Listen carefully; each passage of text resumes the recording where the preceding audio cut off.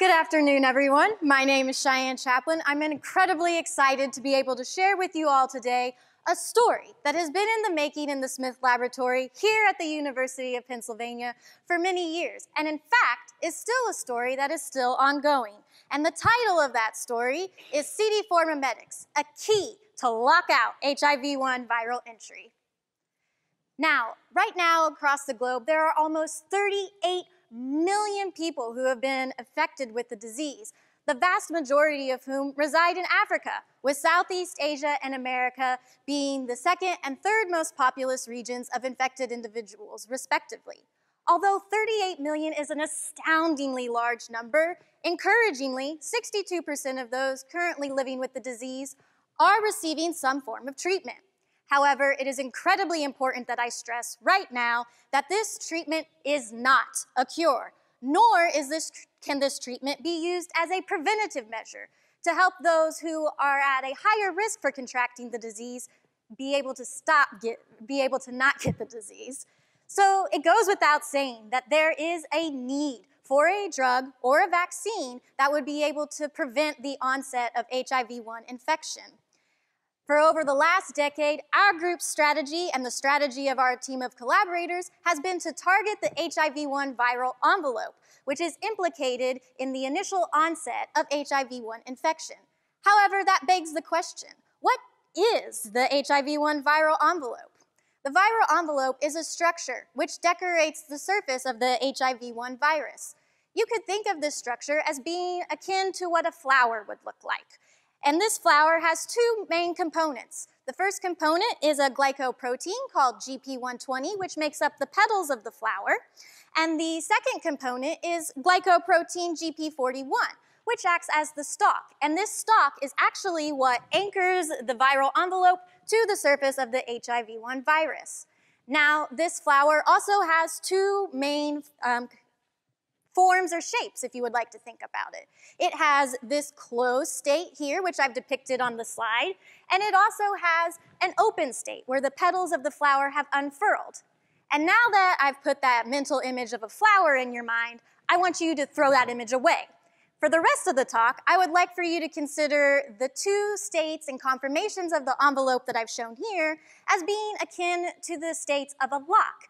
For example, the top closed form being a locked padlock, and the bottom form being the open, unlocked version of the padlock. And as you can see on these slides, I've noted a type of padlock which requires a key in order to go from the closed lock state to the open, unlocked state. And much like the padlock on the screen, the viral envelope also requires a key in order to be opened. And that key are the T cells within your immune system, more specifically, the CD4 receptors that populate your T cell, the surface of your T cells. Now consider this very rudimentary cartoon depiction of a T cell. The CD4 receptor that I've alluded to decorates the surface of the T cell, and although I have only shown one CD4 receptor, please note that there are many that populate the surface of the T cell.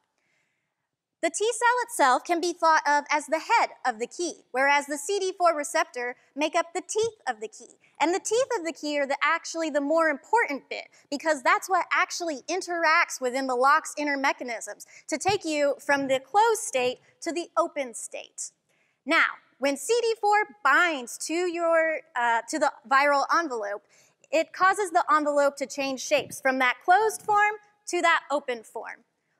When that envelope opens up, it exposes additional binding sites within the envelope that need to be bound to additional T cell receptors that are not CD4. And this is what causes the cascade of events that eventually leads to HIV-1 entering the host cells. However, if the virus is unable to interact with these additional receptors, then the virus remains in that open yet inactive state, and that inactive state is quickly cleared from the body. So that begs the question, can we chemically build, can we synthesize a type of molecule that is able to open up that envelope, yet leave it in that inactive state so it can quickly be cleared from the system? And as you may have already guessed, the answer to that question is yes. So enter now the CD4 mimetics, we can consider natural CD4 as our blank key, as our starting point. We know what type of action we want to induce within the envelope. We now just need to find a small molecule, a small chemical substance that is able to elicit the desired action. So after many years of searching and many years of synthesis, Debnath and co-workers at the New York Blood Bank arrived at the early CD4 mimetics. However, I want you to take a look at the teeth of this key. Notice that they're fairly symmetrical. The key's teeth are fairly simple for a simple lock. The HIV-1 viral envelope is not a simple lock. So we need to be able to fine-tune the keys, make them more intricate. So we do that by playing around with the chemical structure, with the shapes, adding new groups, adding variability at different positions. And we get better and better keys, more and more intricate keys. The current lead key from the Smith Laboratory is BNM3170, the structure of which is depicted here. This CD4 mimetic has micromolar potency against multiple strains of HIV. And not only that, we have exciting biological data that shows that if you take our compound and inject it into the vagina of monkeys and then challenge those monkeys with a primate-specific strain of HIV through the same route, we are able to help those monkeys resist the infection. And we're not just challenging them once, we're challenging them 3 different times with the disease. And we're able to protect them for up to 18 weeks. So that's a pretty good key, right? But we want to make an even better key. So the BNM3170, which is our current lead, possesses this indinone scaffold. And this scaffold is incredibly attractive to chemists because this is able to be varied at multiple different positions along the ring, including the 2, 3, 5, 6, and 7 position. To date, our laboratory has synthesized more than 85 CD4 mimetics, more than 85 intricate, detailed keys that possess this core indinone architecture.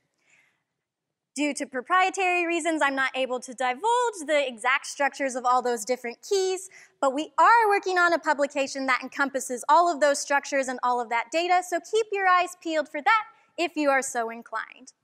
My own personal work has focused on adding variability, has looked at adding variability to the 2 position, and now my focus is looking at a dye substitution pattern with substitutions at both the 5 and the 7 position. And with that, I hope that I have been able to convince you, even just a little bit, that CD4 mimetics are indeed a key to the future of HIV treatment and prevention. And with that, I would like to thank our funding agencies, our large team of collaborators, and of course, you for your time and attention. Thank you.